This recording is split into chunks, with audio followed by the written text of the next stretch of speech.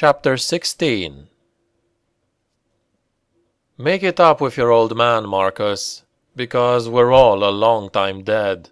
Forgive him. Forgive yourself. When he's gone, you'll be ready to give everything for one more minute with him. Carlos Santiago, still trying to broker peace between the phoenixes. Aspho Fields, COG front lines, 01:45 hours. Carlos's radio came to life. Kelowna Control, patrols inbound from the northeast. Heads down, people, just in case. He could hear Merritt's two patrols long before he could see them. They thundered toward Aspho and Peresva from the northeast, a beautiful long storm of a sound that said everything was going to be all right. The Indies were going to take a pounding. "Go, cream 'em," Carlos said, straining to look over his shoulder. "Go, go!" "And they said they couldn't cross a fighter with a bomber," Marcus muttered. "Shit, look at that." His voice was drowned out by a burst of fire. Without NV goggles, the battlefield was a chaotic, deafeningly noisy landscape of brilliant flaring lights plunging in and out of pitch black. A huge explosion lit the sky to Carlos's right for a few seconds. He took a deep breath for a bellowing cheer before he realized it wasn't COG firepower, but a mid-air detonation. Fireballs scattered and fell to the ground.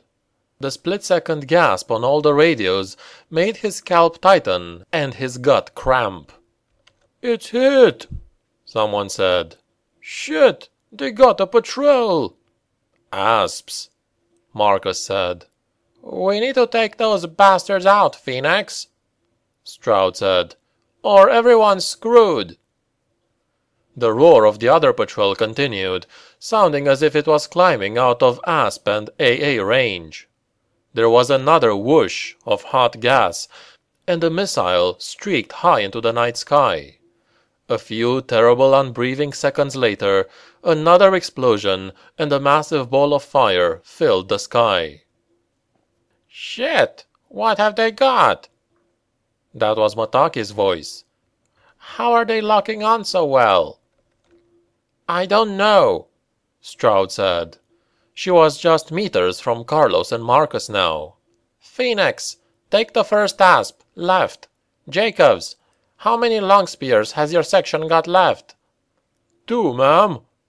"Make 'em count then. Second asp, and the AA piece nearest you." Long spears were one-man launchers, but Carlos braced Marcus's back with his knee as he aimed and fired. The asp was already moving before he pulled the trigger, but Marcus was a good marksman, and... "Fuck," he spat. The asp was right on the long spear's limit, moving right again, and the missile went wide by half a meter. It took out something in a ball of flame, a tree, or maybe just hit the ground, and Carlos grabbed the last missile to load it for Marcus. "He's moving out of range." To the other side, Jacobs wasn't having much luck either. The asps knew the gear's limits. One of the LAVs wasn't so smart though, and took a long spear up the tailpipe. Carlos could see other armor moving up to the asps. As Marcus fired, an APC cut across the line of fire and caught the incoming missile fully broadside. Carlos saw the plating fly off in all directions. At any other time the kill would have raised a cheer, but all it represented now was Marcus's last long spear wasted. "Shit, shit. Sorry, ma'am. Sorry." "Okay, Phoenix. You did fine. One less threat on the field." "So, no pressure," Jacobs said cheerfully. The very last long spear streaked away and Carlos didn't even have time to focus on its jet. But the asp had fallen back, moving into a knot of other vehicles. The missile detonated, and the machine gun position vanished. The difference between turning a battle and defeat could be a matter of centimeters. Marcus kept cursing himself under his breath, one hand blocking the radio's mic, and Carlos felt terrible for him. But he hadn't failed. It just wasn't doable there and then. All he could do was grip Marcus's shoulder hard and try to move him on from the feeling the battle was his sole responsibility. And Carlos could hear helicopters. He fell back on his elbow to look up at the sky, but he couldn't see any navigation lights. The chimeras were waiting, circling a little way offshore. "Kelowna Control to Longstop," said Anya Stroud's voice. "Merritt is scrambling the next of its patrols, but it's going to take 10 to 12 minutes. Cleaner is now ready to exfil. Stand by to pull out." "What about the medevac?" Major Stroud asked. "The Asps are going to drop them before they're anything near the LZ. We've got no ground to air left. We're down to RPGs. We're going to have trouble suppressing Asp fire." Stroud paused for a minute, and her voice changed completely. She was another woman for just a moment. "You're doing fine, darling. Really fine. I'm proud of you." It silenced everyone for a few seconds. Carlos could always hear when everyone on the net was listening hard. All the background noise and breakthrough of local chatter stopped dead.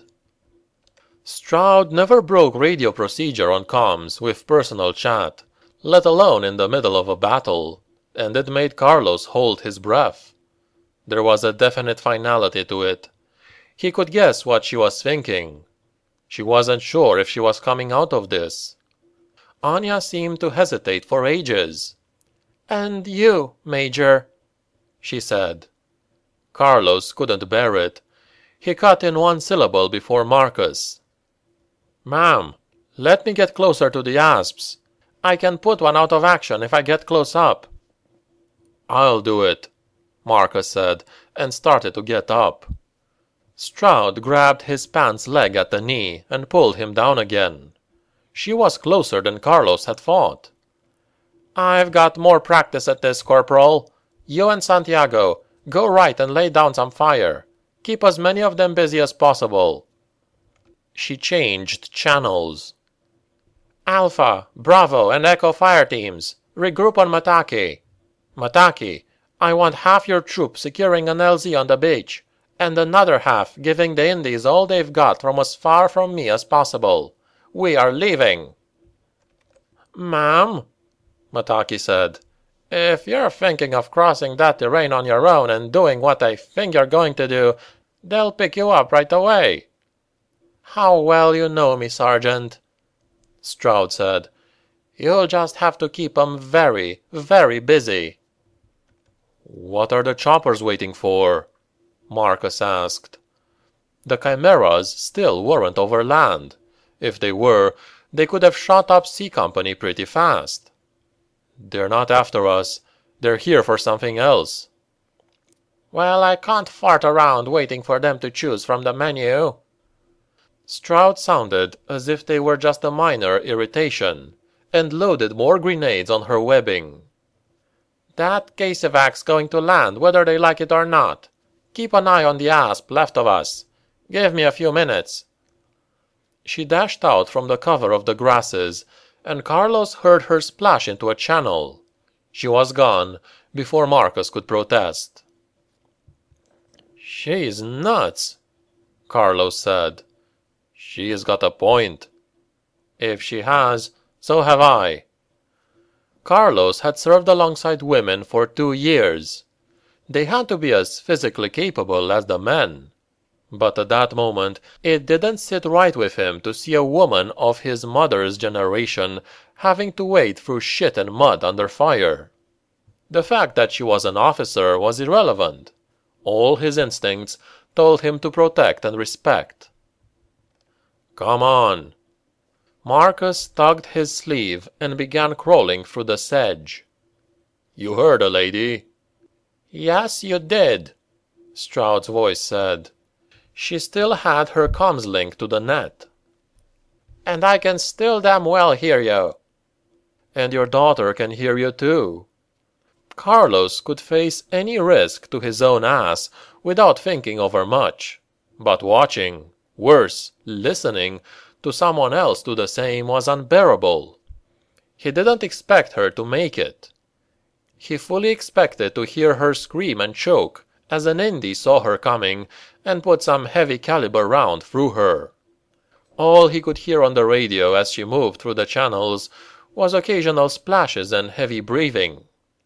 It was hard to work out where anyone was in this terrain without popping up above the grass for a look-see and risking a headshot. Marcus ended up alongside Jacobs and his fire team, and Carlos almost fell over them. "So, what about the other asp?" Marcus said. Jacobs was reloading, feeling around in his pockets for another clip. "What about the rest of the cav out there?" "It's the asp that's going to stop the Ravens from coming in." "I'm up for it." Carlos fought down something rising in his throat. It was an unsettled gut that reminded him he was a man, and hiding in the grass might have been the correct procedure for this situation, but it wasn't right. "I can reach it if Stroud can." There was a sudden blaze of light and gas further down the field, a rapid volley of fire from a couple of LAVs in Mataki's direction. She definitely grabbed their attention. "Long stop to all call signs," Stroud said. "I'm 10 meters from the asp. It's just idling at the moment, and the guy on top cover isn't looking my way." Carlos sighted up on it. He could see the faint green-lit shape moving at ground level. "Ma'am, you are—" "Stand by." Carlos heard her breathing. He even heard the sock of boots thudding into wet soil. A man's voice said one word, nothing Carlos could understand, and then he saw Stroud take a leap onto the hull of the asp and drop something. 1, 2, 3 into the top hatch. The guy on top cover dropped back inside rather than trying to scramble out. She didn't manage to slam the hatch and tried to jump clear, but her webbing snagged. She was hanging off the asp, caught with both boots off the ground. It swung its gun turret. It had seconds to live. And so did Helena Stroud. For a moment, she struggled and reached for her knife to cut the straps. "Shit!" she said. The explosion was bigger than Carlos expected. It blew the asp apart, flames shooting into the night sky. She'd dropped a shitload of ordnance into their laps. "Ma'am? Ma'am?" Radio procedure went to shit again. "Longstop, are you okay? Ma'am!" It was the stupidest thing that he'd ever said. He knew it the moment the words left his mouth. But he always hoped, always knew that gears survived when they shouldn't have. He'd seen men survive penetrating brain injury. He'd seen miracles. But he couldn't see Stroud at all, and the asp was in pieces. When he finally moved the scope much wider off the target, 30 meters, and made sense of what he was looking at, he knew Major Stroud was beyond any help. Oh shit, shit! Carlos still listened for breathing, insane as that was after what he'd just witnessed. But he couldn't even hear static on the comms channel. Marcus caught his belt as he tried to straighten up for a better look. Carlos was ready to sprint across the field, Indies or no Indies, and bring back what he could. "Shit! We can't leave her!" "Down," Marcus said quietly. I know. He put both hands to his ears this time and spoke quietly on the radio. "Mataki, it's your show now." "I heard," she said. "Santiago, is that confirmed? Is she a T4? "Tango 4. Dead. Beyond medical assistance." It was a clinical, neutral code for the triage of injuries. from the most urgent treatable case, T1, to the low priority walking wounded, a T3. But a T4 needed no medics. And Anya was listening on the net. Carlos fought to get a grip. There was no way he was going to say over the radio that Stroud was in pieces. It was starting to dawn on him that her daughter had heard it all, and he could imagine nothing worse. He thought of Dom. It was too much. "Confirmed. She's Tango 4, he said. "But so is the fucking asp. She did it." Mataki just paused a beat. "Kelowna Control. Longstop is down. That's a T4. The distance and clarity was necessary. Carlos knew that. "One more asp," Marcus said. He was talking to Mataki. They were the last NCOs, the last command of any kind left on the field. "That's our biggest problem. It can take the Ravens." "You keep your arse right there, Phoenix," Mataki said. "Wait one." Carlos could hear the chimeras, still circling. They had to be waiting for Hoffman's party to exfil. They weren't going to thrash Aspho Point. "Poor frigging Anya," Marcus said to himself. He swallowed loudly enough for Carlos to hear. He seemed to be changing in front of Carlos's eyes, one death at a time. "Jacobs, listen to those bastards. I don't think taking out that other asp is going to be enough." So, Anya Stroud had made her mother proud of her. At least that had been said in time. Most folks never got to say the things they should have before it was too late. But it was a shame the old girl couldn't hear her now. Anya's voice shook, like the signal was breaking up, but she did what she had to do, and Carlos could hardly bear to listen. "Kelowna Control to Pomeroy," she said. "Longstop is down. Tango 4. There was a slight pause, as if she'd swallowed, but not long enough to count as losing it. "I repeat, Longstop is down. Tango 4. Aspho Point, 16 years ago, 1 hour 10 minutes after landing. The ground shook as Hoffman herded the Aspho staff across the soggy turf. They were on their own now, and there were chimeras out there, just tracking up and down, not engaging, not doing anything. Chimeras didn't just hang around sightseeing at night. They were there to pin down the exfil. The boats wouldn't get 200 meters before they strafed them. So the last thing Hoffman wanted was civilians adding to his problems. "Get going!" he yelled. "Go on! Run! Run! Just get the hell away from this place before it blows up!" He had to shove the men hard in the back. Timiu pushed one of the women. "You're safer out there! Run!" The scientists, still in nightclothes, were too scared to run into open ground where they had no cover.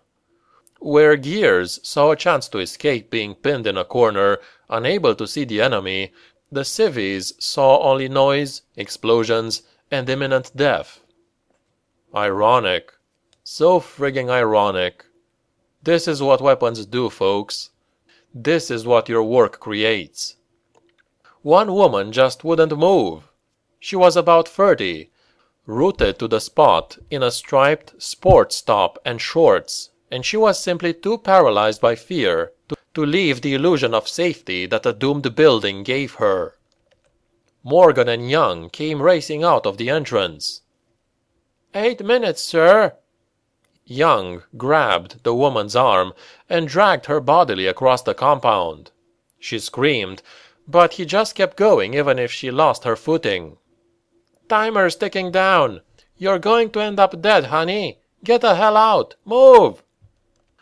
Hoffman ran for the boats. They'd have to be lucky beyond belief to get past the chimeras. A heavy sea might have been helpful, making them a harder target to fix on, but the storm had picked the worst time to ease. Prioritize. Prioritize. We've got our own scientists, so the data comes first.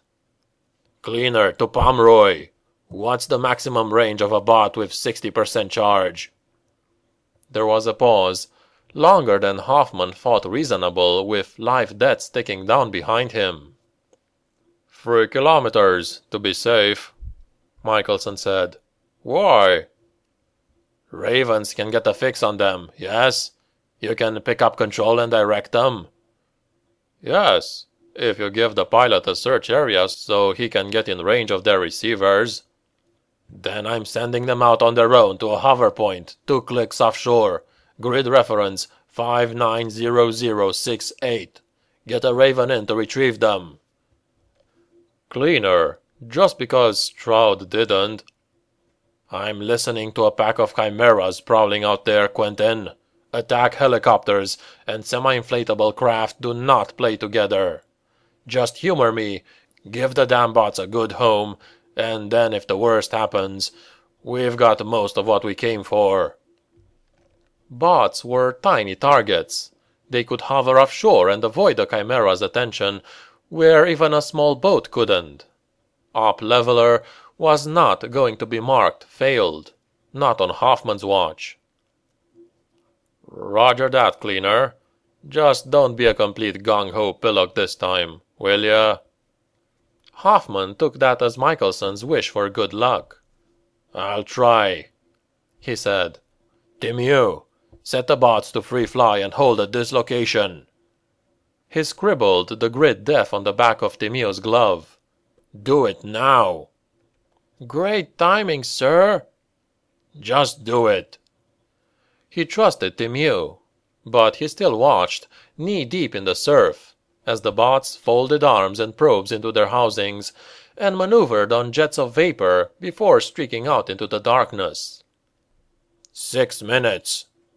Ivo was in Benjafield's Marlin, bound and gagged, and Patrice and Moiric's daughter were in Cho's, just in case only one boat made it.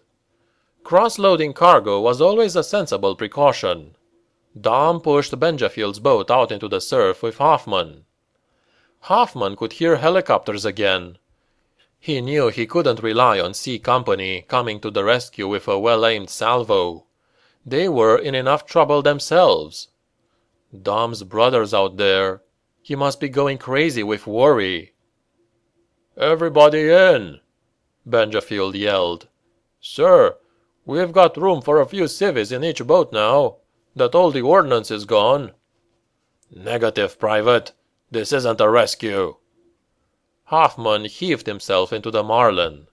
He could see most of the Aspho staff shambling along the shore now, looking back at the facility as if they didn't believe that it was about to blow. But every time there was an explosion in the distance, they dropped flat for cover instead of running. Baitak! Baitak! Get your ass in this boat! Benjafield, hand on the wheel at the stern of the Marlin, gave Hoffman that look. The look that said, it didn't have to be that way. And it hurt. Screw it, Benjafield. Who do we take with us then? You want to choose? We can't take them all. They are assets. You want to pick the smartest ones, the prettiest ones, or the most desperate ones? You leaving it to me, sir? He turned. Dom! Dom! Grab some civvies. First 6 who'll come with us right now. He turned back to Hoffman. If it doesn't matter, sir, we'll take the willing. Bai Tak waded out to Cho's boat. I go with Cho, he called to Hoffman. Morgan and Timiu were carrying wounded Peisangas on their backs. Shim and Laoen need medical aid too. I do that. Okay, Sergeant. No bastards listening to me today.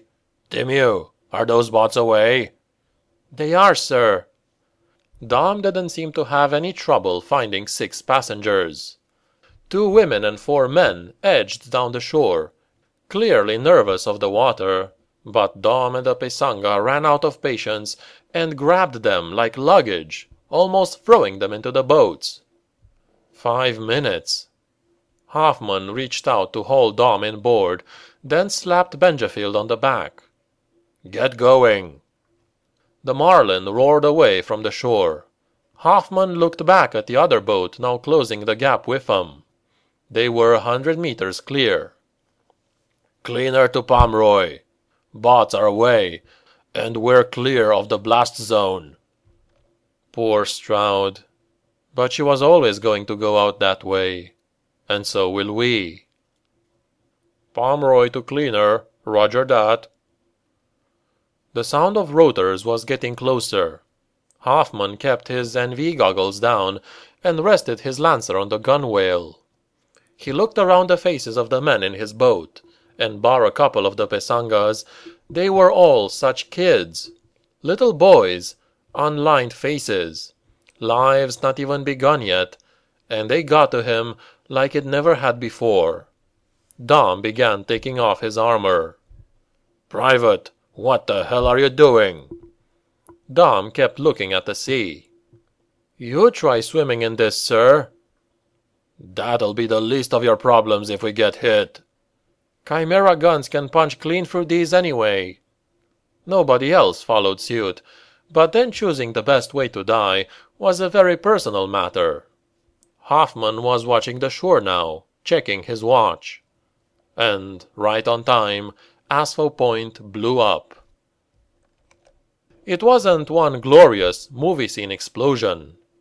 It was a neat series of staccato detonations, right to left, like a giant burst of automatic fire along the beach. The flames lit up the water for a good distance. Hoffman saw nobody on the shore, and stopped thinking if he'd done the right thing. And then died down very fast, settling into something that looked like a factory fire. "Claim that on your insurance, Indy boys," Timeo said. That got a laugh, but it was short-lived. The rotor noise was suddenly much louder, and close enough to tell that it was moving across their bows to port. They saw the sea around them, whipped up by the downdraft, even before they could pick out the shape of the chimeras. Then it was almost above them, green-lit and filling the sky. Benjafield pushed the throttle as far as it would go and tried to steer clear. "It's okay," Dom said, for no apparent reason. "It's going to be okay."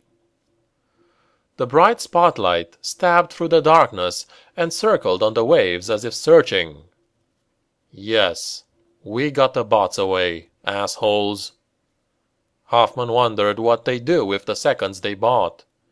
Joe, get away! Run for it!"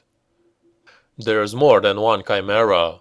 It's just a gesture, but it's still better than sitting here and making it simple for them. The beam fell straight down on the Marlin. Spray kicked up everywhere. Hoffman couldn't hear a thing now except the throbbing engine shaking right above him. He leaned back and aimed his lancer anyway, because even a chimera had vulnerabilities at this range. "Sorry, Dom. What with the new baby and everything." Across the water, closer than Hoffman had thought, the other Marlin was caught in the sweep of a light too. The pilot was looking for something. He didn't need a searchlight to aim. Then gunfire hit the sea, carving across the space between the two Marlins. Cho's boat was hit. Hoffman saw the explosion of splintered composite, but the Marlin was still afloat. "You bastards!" Dom was yelling. He opened fire, aiming up into the belly of the nearest chimera. "You bastards! They're your own fucking civvies!" But that was the whole point. Hoffman saw that now. And there I was, worrying about whether it was moral to shoot enemy scientists or not. Die moral. Big comfort. Dom emptied his clip and reloaded. Hoffman and Timeo joined him. The searchlight veered off sharply. Hoffman heard the engine stutter, and then he could smell fuel. He felt something oily and pungent spray his face. Fuel. Transmission fluid. Whatever. Flammable. "Shit! We're going to burn to death at frigging sea!" Dom said. Timeo kept firing in bursts. "We hit the asshole!" Hoffman saw the Chimera was circling, getting lower, and then it belly flopped onto the sea 100 meters away in a textbook ditch. All he could think of doing was firing on it, reloading, and firing again. The side hatch was open. If his boys were going to drown, then so was the Chimera crew. And the Fellowship of Survival could go ram itself up the nearest pipe. He couldn't even think about Cho's boat. He knew he ought to. The other Chimera broke off the attack and hovered above its stricken sister. It was amazing how suicidal all rotary pilots seemed to be. "I'm going to die. Shit." "Cho!" Dom yelled. He dropped his Lancer, kicked off his boots, and the last thing Hoffman saw was him disappearing over the gunwale into the black ink ocean around them.